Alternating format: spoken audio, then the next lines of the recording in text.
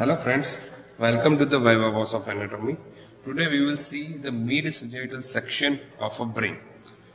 But before that, we will see the parts of a brain. The brain is divided mainly into three parts. That is forebrain, midbrain and the hindbrain. Now the forebrain is again divided into two parts.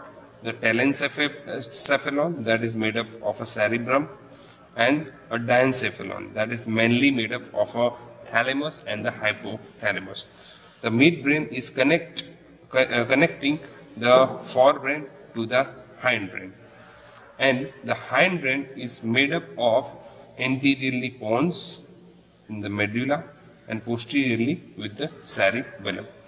Now we discuss the structure seen in the midsagittal section of a brain. The first we see the structure seen in the cerebral hemisphere, on the medial surface of the cerebral hemisphere. So you can see the depressed area which is known as a sulci, and in between the sulci there is a gyrus. The main sulci on the medial surface of the cerebrum in the midsagittal section.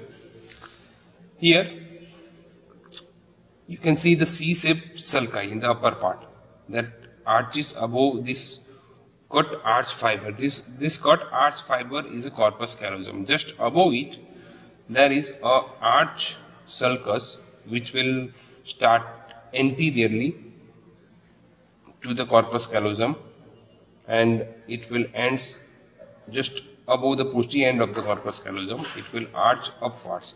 This is known as a cingulate sulcus. Now, just below the cingulate sulcus, there is a cingulate gyrus, which is separates the corpus callosum from the cingulate sulcus. Now, the cingulate gyrus is separated from the corpus callosum by a callosal sulcus. Okay.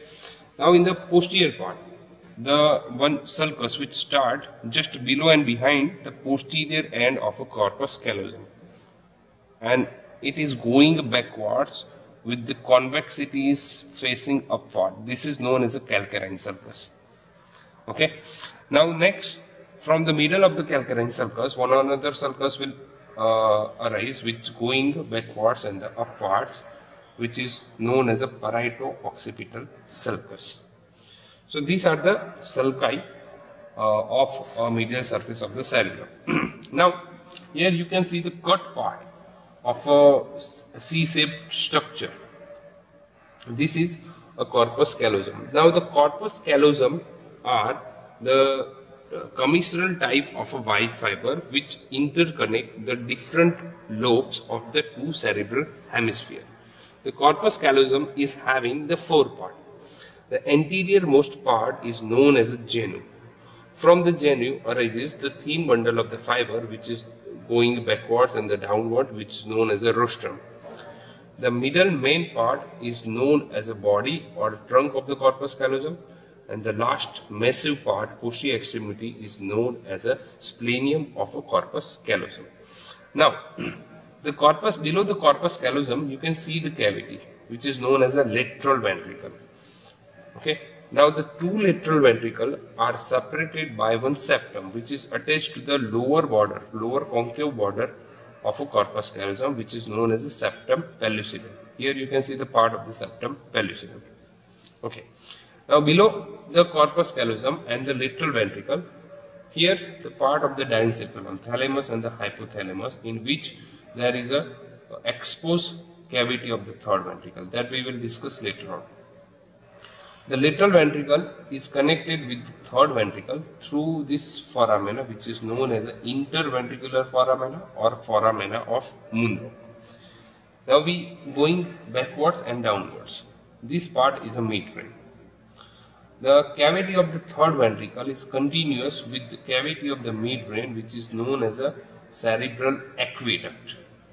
And cerebral aqueduct, below it is continuous or communicating with the cavity of the fourth ventricle, which lies between the pons and the medulla in front and the cerebellum behind. So in this different part of the brain lies the different cavity. In the telencephalon lies the cavity of lateral ventricle. Between the two diencephalon lies the third ventricle. In the midbrain lies the cerebral aqueduct, and the hindbrain lies the fourth ventricle. Now the other structure you can see in the sagittal section here in relation to the third ventricle. Posteriorly you can see this small body. This is called a pineal gland or a pineal body. Now here anteriorly you can see the rounded structure in the lower part, in the base of the brain. This is the mammillary body. Now behind the mammillary body you can see the part of the midbrain. Here medially the crus cerebri, and this one is a tegmentum of a midbrain. This will constitute the cerebral peduncle. Now behind it there is a narrow cavity which is known as a cerebral aqueduct, and behind it the part of the midbrain is known as a tectum of a midbrain. Now in the posteriormost part of a midbrain you can see the two oval swelling, the superior and the inferior colliculus of a midbrain. Right? Now below the midbrain, this is the midbrain.